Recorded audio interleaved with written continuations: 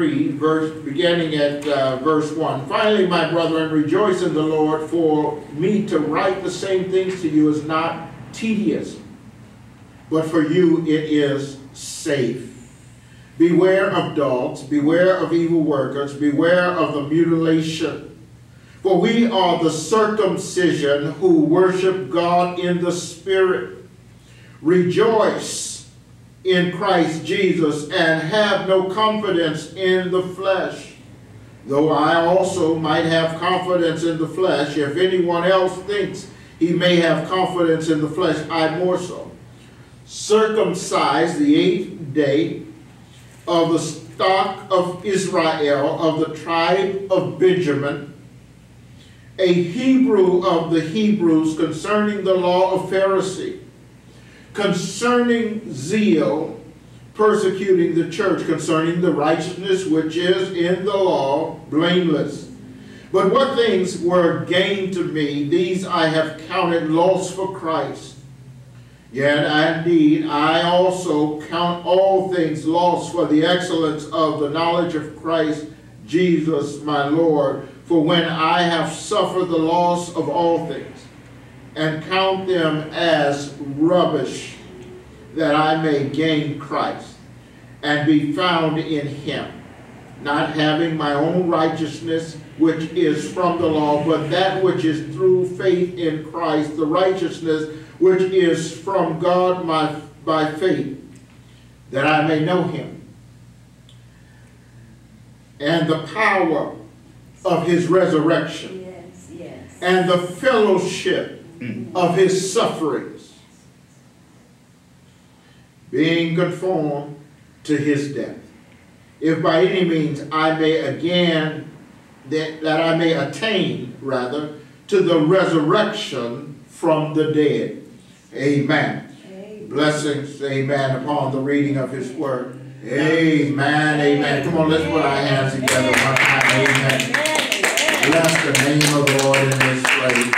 This joy that I had, the world didn't give it, and the world certainly can't take it away.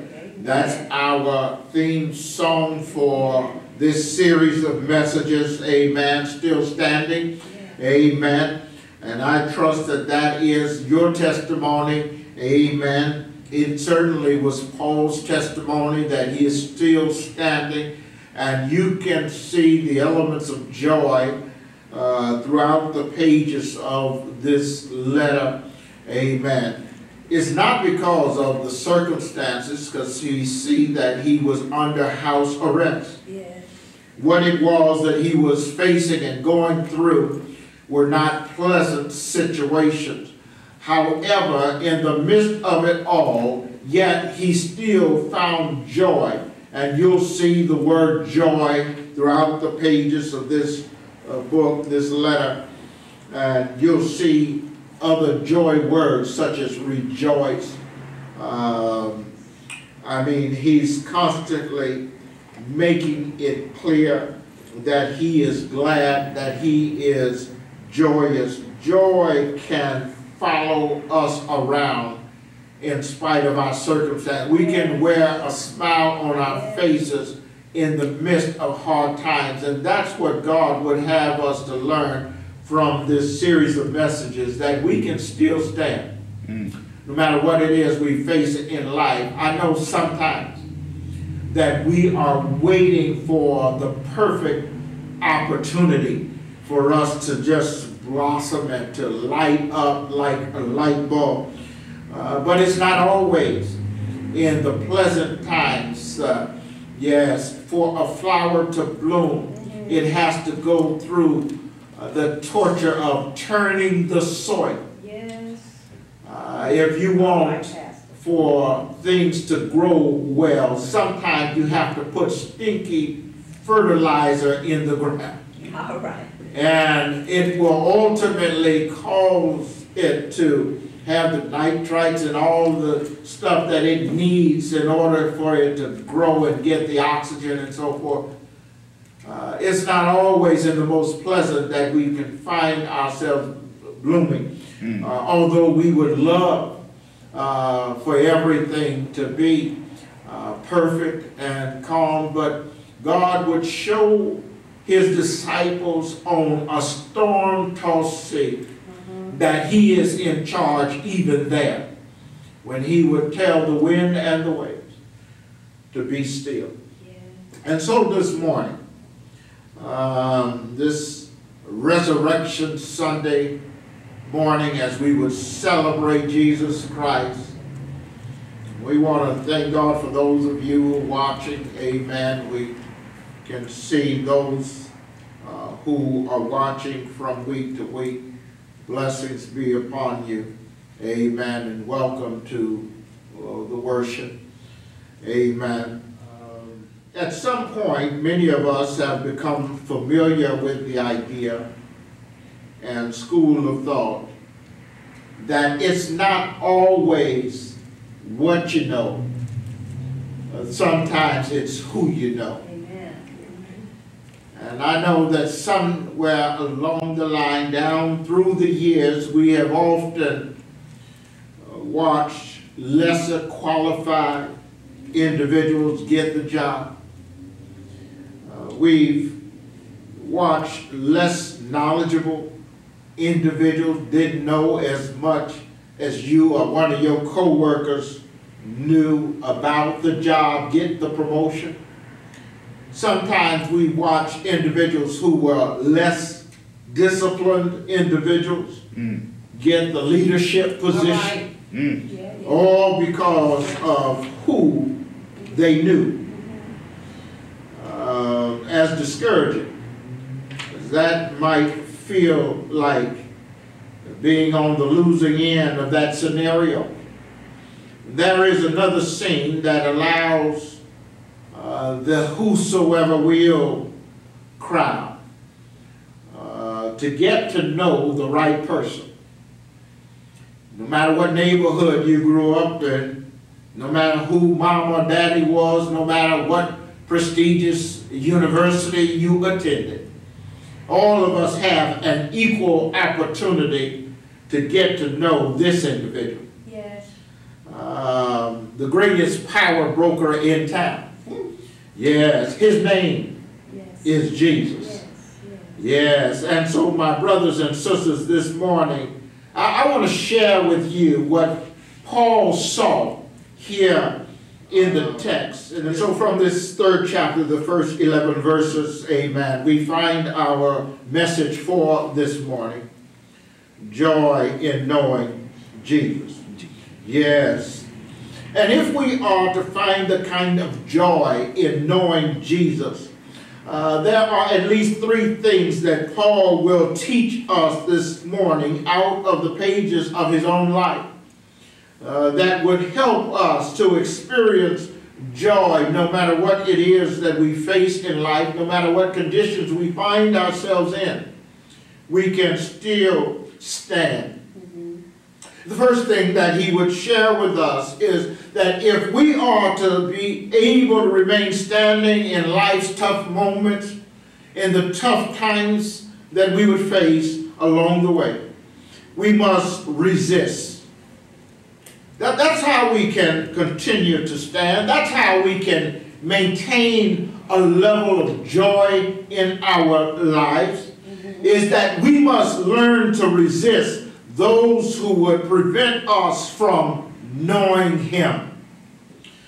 Look at how he would share it with us in that first verse. Finally, my brethren, rejoice in the Lord. He is sharing one of those joy words with us. He, in inciting joy in our hearts and in our lives, he said, for me to write the same things to you is not tedious, but for you it is safe. He says, I'd rather be safe than sorry. I'd rather be redundant than have you to miss out on something that can bring joy in your life. And so he would repeat the chorus. He would share with us, this message, that if we are to maintain our joy, then we ought to do as we would see those signs that are posted in some folks' yard. Beware of dogs. Beware of dogs.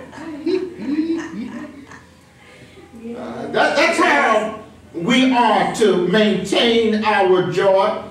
Yes, nothing like a dog on the loose that bites, yes, to steal our joy. If you would run into a dog and he's growling and his teeth are showing, and he backs up into one of those little stands that looks like he's about to attack, that'll take your joy. Yes. Yes, it can cause you to suddenly wonder what is next on the horizon. Where is a stick that I can pick up and grab? Yes, what can I do to tame this wild beast that is facing me? Come on. And so he would choose a word like beware of dogs to make the emphasis on how important it is for us to be cognizant of our surroundings, those whom we would hang out with. Dogs are oftentimes seen as pets, and many times they are. Yes, dogs are oftentimes referred to as man's best friend. Yes, I know some of us have these little small dogs that we have indoors that we allow to run around the house. Yes, and so a lot of times we have a nice view of dogs. Some would count them as part of the family, extended family members, and they get just as upset when they lose a pet as they do when they lose a loved one. Can I get a witness? Yes, but my brothers and sisters, truth be told, dogs can also be very vicious. Yes, there are some yards when I would do my jogging and running that I run past, and the dog will come up and he'll bark a little bit. Yes, but you ain't worried about that dog. Fence is only yay high, but you ain't worried about that dog. Well. Yes, but there are some other dogs. Yes, the fence is way up here. Yes, but when they come running to the fence and growling and so forth, yes, you take notice of that dog and you let them know that you're not afraid so they can back down off of you. Well. Yes, there are some dogs. Yes, that are trained to be guard dogs. Yes, that if you are trying to break in, if you're trying to steal, or you're trying to harm its master, yes, it will attack and get you off of them or off of the property. Yes, there are some dogs that some of us are familiar with, yes, from the neighborhood. Yes, that were trained, yes, to be fight dogs. I know that got Mike Vick into trouble, amen, and off the NFL for a while. Yes, but the truth is that there are some dogs like that. Yes, and my brothers and sisters, it is the latter. Yes, it's these vicious dogs that Paul is trying to share and get our attention about. Yes, and Paul's not the only one who would make reference to dogs to make a point. Yes, as we would speak in relationship to this day. Yes, the resurrection of Christ. Yes, Psalms 22:16. Yes, would share this with us. For dogs have surrounded me. The congregation of the wicked has enclosed me. They pierced my hands and my feet. That all sound familiar to you on today. Yes, I can count all my bones. They look and stare at me. They divide my garments among them, and for my clothing they cast lots. Prophetically, he would speak of the coming of Christ and what they would do to him on his way to Calvary. Yes, Revelation chapter 22 verse 15 would share this way. But outside are dogs and sorcerers and sexually immoral and murderers and idolaters and whoever loves and practices a lie. Yes, Psalms 119, number 119, verse 115 would say it like this. Depart from me, you evil doers, for I will keep the commandments of my God.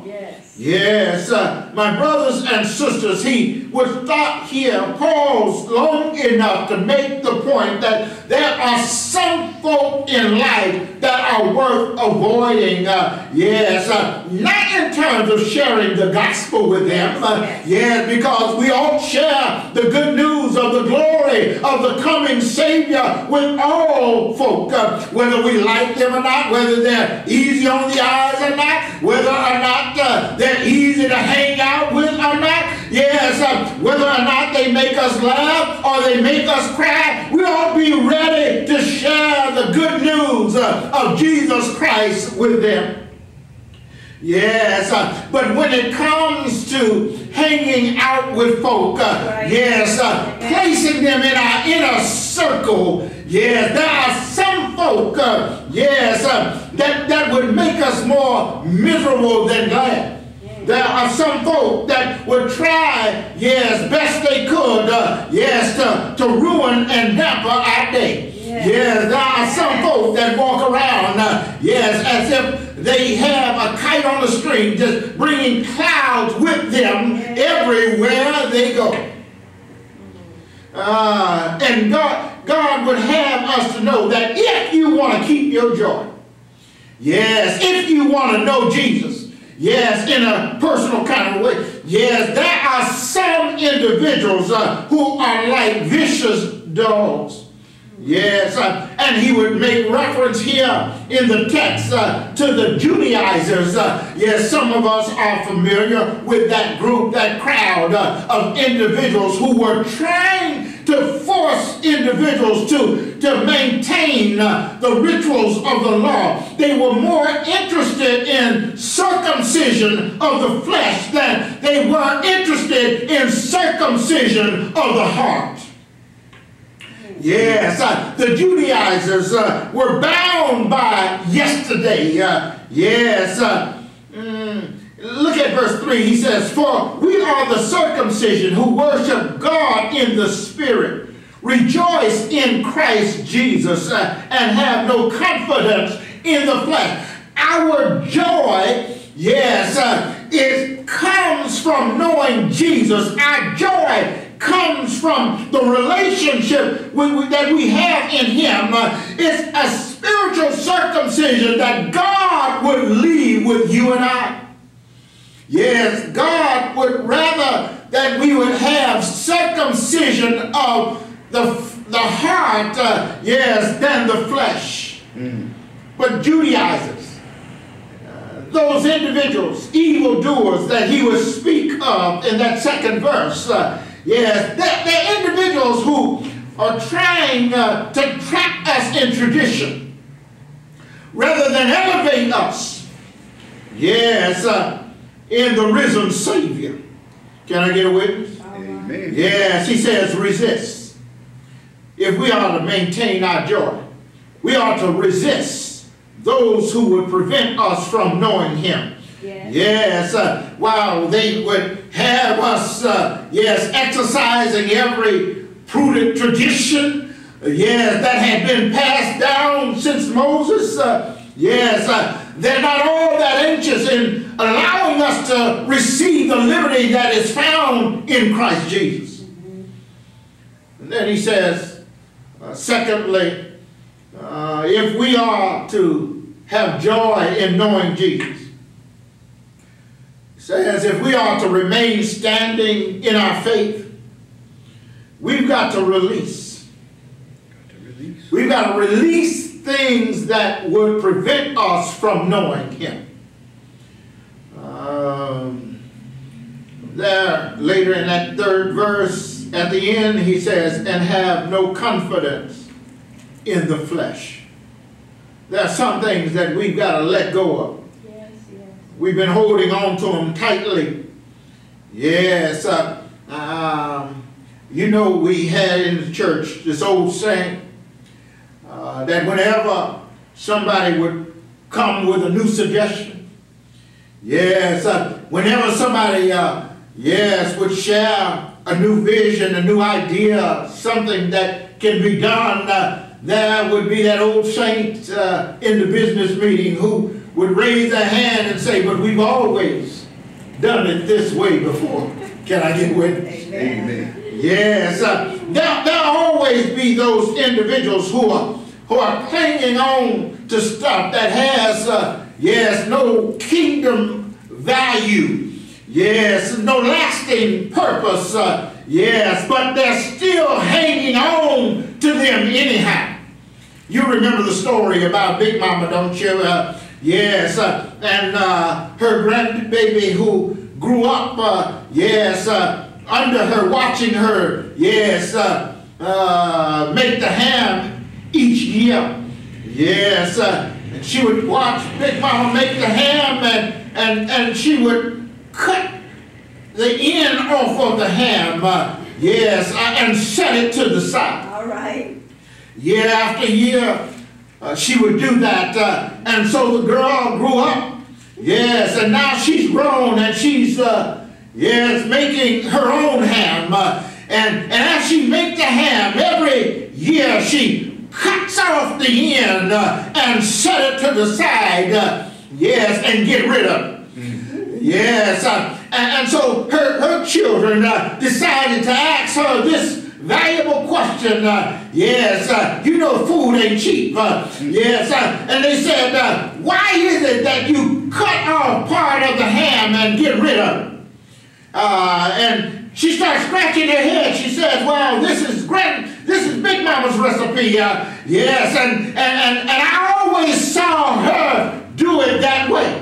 Yes, and so I picked up the habit, I picked up the ingredients and the glaze and all of that, and I just done it the way she done it. It tastes good, and so I just kept doing it. But it made her curious enough to go back to Big Mama. She went back to Big Mama and she said, you know, when you would cook the ham each year, you would cut off the end. Yes, before you cook the ham. Right. Yes. Why is it that you would cut off the end? She said, baby, that's just the biggest pot that I had to cook with, and it wouldn't fit in there. That'll hit you on the freeway on your way home. I mean, this girl grew up throwing away good ham. Yes, because she was just following a tradition and didn't really understand why she was following the tradition. Yes, we cannot get God's grace so long as we are operating in fleshly works. Yes, God is trying to give us everything that we need. Yes, but sometimes, my brothers and sisters, we insist on clinging to what is familiar to us. Yes, the stuff that we grew up with. Yes, whether or not it has value or not, yes, doesn't always matter. Sometimes we're hanging on to the crew that we grew up with, even though we grew apart from them. Yes, we started going to church. They were still shooting dice. Can I get a witness? Yes, we started working. Yes, they were still hanging out. Yes, drinking a fort. Can I get a witness? Yeah. Yes, we grew in separate ways, but we found ourselves trying to hold on to that which is most familiar to us. My brothers and sisters, we cannot receive what God is doing in the now if we are bound by our yesterdays. Yes, I know we ought not forget where we come from. Yes, but don't misinterpret that saying, yes, to suggest that somehow or another we're bound by where we come from. Yes, we can stand on the shoulders of our ancestors. Yes, and as a matter of fact, many of my mentors expected me to do more and bigger things than what they did. Can I get a witness? Yes. Yes, as we invest in others, we want them to excel. We want them to to exceed, yes, and do greater things. Yes, and God is looking for us, yes, to climb on the mountains where he is leading us next. We must release in order to receive. And so he says in the text, have no confidence in the flesh. You heard him mention and rattle off all of the things in verse 5 and 4 that he grew up with, that he felt made him, yes, somebody. Yes, circumcised, the 8th day. You see it right there in the text. You just follow along all those things that he felt made him into something. At the end of the day, he wound up saying that he counts them as rubbish. When he looks at who Jesus Christ is, and he looked at who he was, yes, in order for him to get, yes, the mercy of God we talked about on last week, and the grace of God, yes, that's found in the text, yes, we've got to count as rubbish, yes, some of the things that we value most. He valued the zeal that he had that would lead him to persecute the church. It was zeal, but it was not according to knowledge. From his upbringing, he thought that he was on God's side, that he was doing God a favor by persecuting the church. But it was not until God would knock him down on the road to Damascus, take away his vision, yes, temporarily, so that he could ultimately get new vision. That he would realize, yes, that he was on the wrong road, that he was on the wrong track. We ought to get, there's some things we've got to release.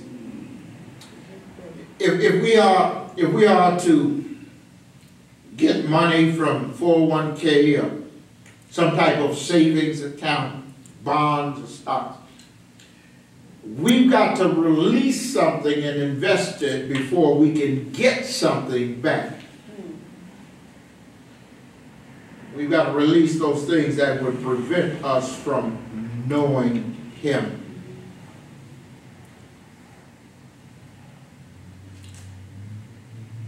Let me hurry on to a close.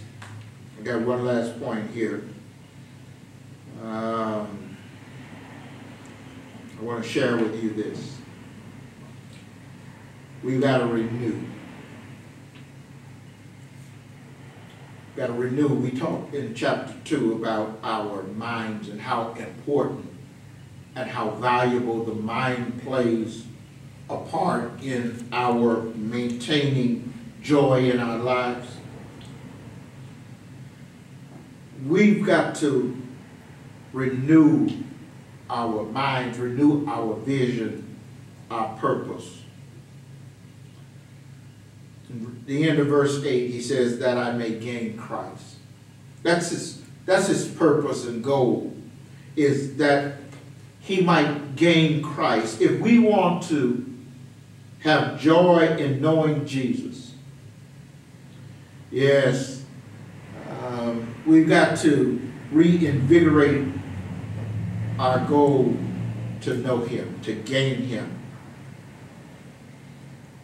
In verse 9 he says, and be found in him, not having my own righteousness which is from the law, but that which is through faith in Christ, the righteousness which is from God by faith. You see, heretofore Paul was trying to gain righteousness by the keeping and observance of the law. And God would make clear that there was nothing wrong with the law, but there was a problem with the individual who was trying to keep the law on his own or on her own. because the law would require us to keep it in totality. That's what that song was trying to get at, as it would just scratch the surface. 99 and a half just won't do. The suggestion is not that we can make 100 on our own. The reality is that we cannot get there without Him. Amen. Without having faith in Jesus Christ, we would never get or achieve 100 by ourselves. Adam made sure of that.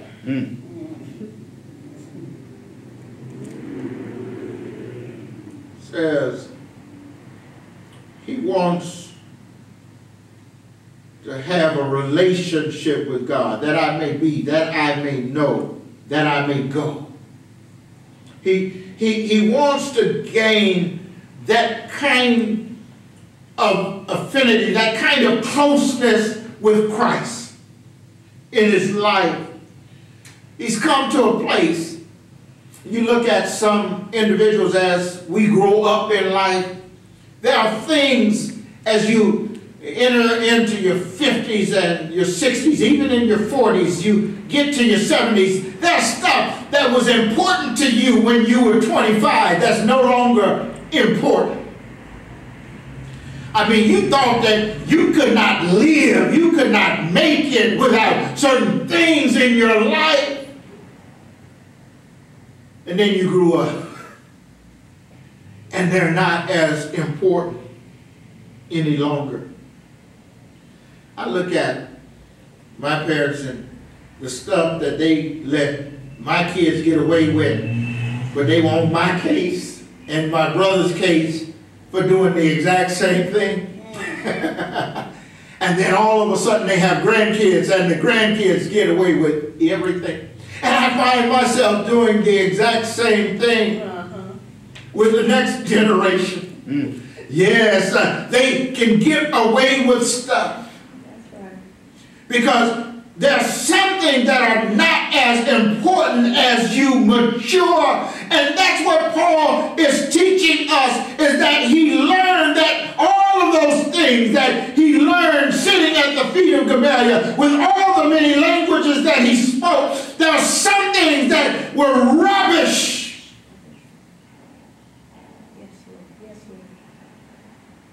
All he wanted now was that he might gain Christ and be found in him as he would come towards the end of his life, as he would move towards his senior years. Wanted to make sure, as the songwriter would say, sign me up for the Christian Jubilee. Write my name on the roll. That's what was most important for Paul, was this relationship. That's what brought joy in his life. That's what allowed him to not only have joy, but he would pass it on to those at the church of Philippi. He would say, rejoice. There's joy in knowing Jesus. Verse 10. Listen, we've got to renew our relationship with him. He says, that I may know him. I mean, he talks about gaining Christ and being found in him, but then he turns a little deeper. He makes the conversation a little bit more personal. He says, that I may know him. And the word that he uses, the word choice, as you know, there are multiple words for knowing in the Greek language in which the gospel was written in. The word that he uses here is not oida, which is related to the eye, but gnosko, which is a word that's used for personal acquaintance or experience with. His passion is to be able to have personal knowledge. Some of us have seen individuals, and we'll say we know them. We may have seen them on television. and we act as if, you know, they're our best friend. I mean, I growing up, I would hear Mom and Auntie and then all of them talk about these individuals and so forth. Who was dating somebody else's wife and who was doing this and that. And I'm listening to them and I'm thinking these are real people. And they were talking about soaps. Can I get with it?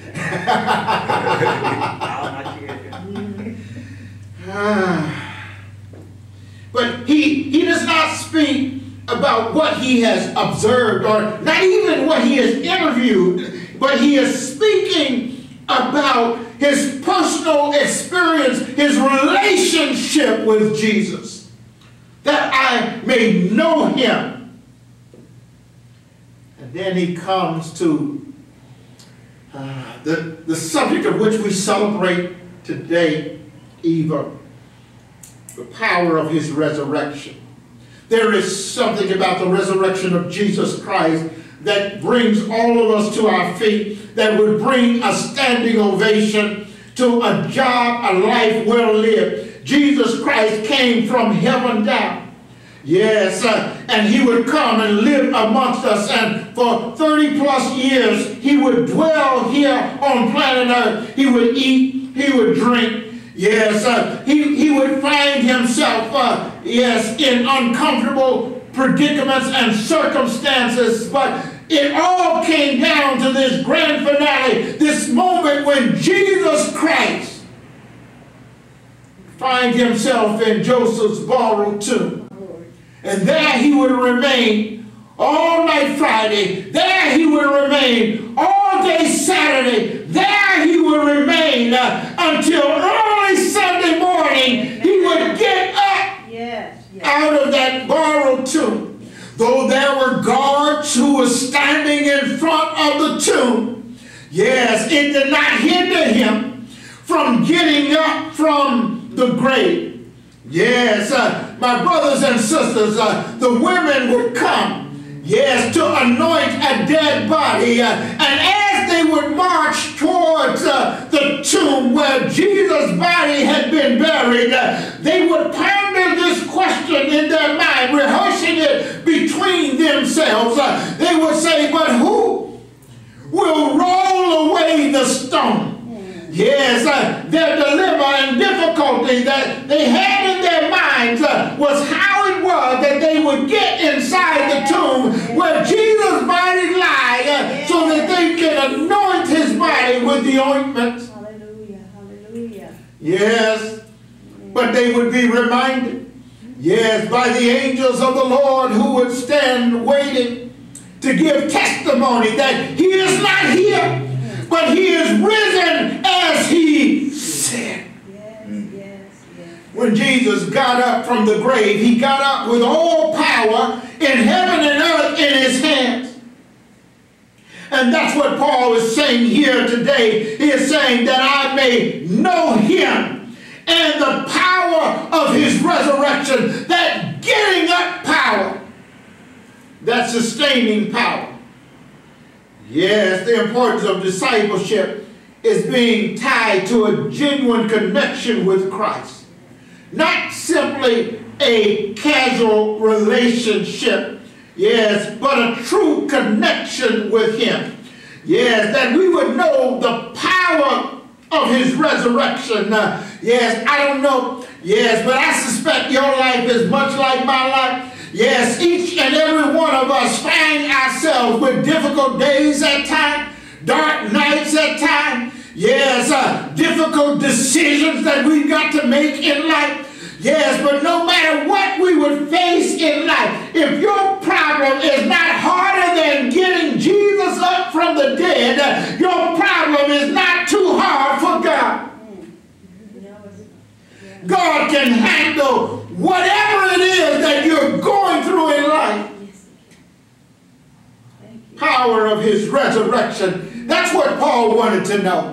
Yes, I don't have time for small talk. I don't have time for foolishness. I don't have time, yes, for zeal, not according to that. I don't have time for that. I want to know him. Yes, Lord. Yes, Lord. Thank That I may know him, not only the power of his resurrection, but the fellowship of his suffering. We can grow through suffering. Yes, it's through toil that a butterfly becomes a butterfly. Yes, it's in the process of that struggling to get out of the cocoon, to get out of that shell, that would ultimately strengthen it so that when it finally makes its way out, that it can soar through the sky and float, as Muhammad Ali would say, like a butterfly. Can I get a witness? Yes. It's through our struggles that we find joy.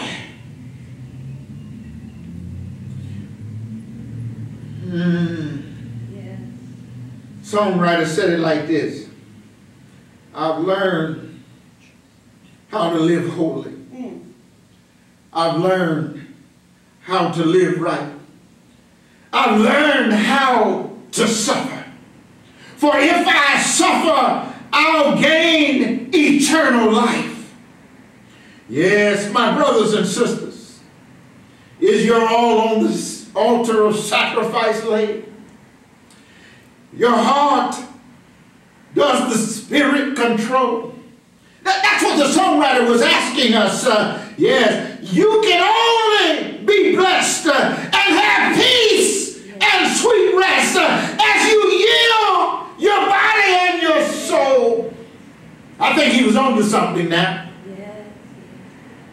Yes, my brothers and sisters, yes, we ought to allow ourselves to be a living sacrifice. That's what Romans chapter 12, yes, verses 1 through 3 is getting at. Yes, we ought to allow ourselves to be living sacrifices. I gotta sit down now. I went way longer than I intended to go. Yes, he says, if by any means. Yes, he wants to attain to the resurrection from the dead. He wants to be like Jesus. Yes, Jesus got up from the grave. He said, I want to receive resurrection power. I want to get up from the grave like Jesus got up. And I want you to know this morning that just as he got up, yes, you can get up. I can get up. Yes, there is coming the trumpet that will sound when the dead in Christ shall rise first. Then we who are alive and remain shall be caught up to meet him in the air. Yes, some glad morning. I got to sit down now. When this life is over, yes, I'll fly away and be at rest.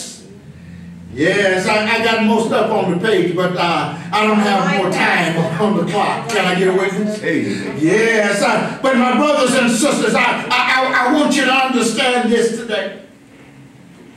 That wherever you are, there is joy in knowing Jesus. I don't know what you heard around town. I don't know what you heard in the street. But I want you to know there's joy in knowing Jesus. The closer you get to him, the closer you get to attaining what God has for you. He says, I want you to have joy, and I want it to be full. I don't want you to just have some joy, but I want you to have a life that is full of joy. And that's what Paul is getting at here in Philippians as we continue on through the text. And so right where you are, you're watching remotely, I want you to receive all that God has for you today. As we stand on our feet. Doors of the church are open. Lord, we thank you now in the name of Jesus for your Son and our Savior. We thank you for the life that he lived. We thank you most of all that he died in our place. That's why we call Friday, Good Friday, because of what was accomplished, not because of how horrible a scene it was, and that it was, but because he took our place. And it's because of his grace and mercy that we're here today. And so I pray that right where you are, you'll receive all that God has for you. Lord, we pray you come into each individual's life, that you would allow them to receive your Holy Spirit on this day. Lord, that they may know you, that they may receive you, that they may be a follower of you. In Jesus' name we pray.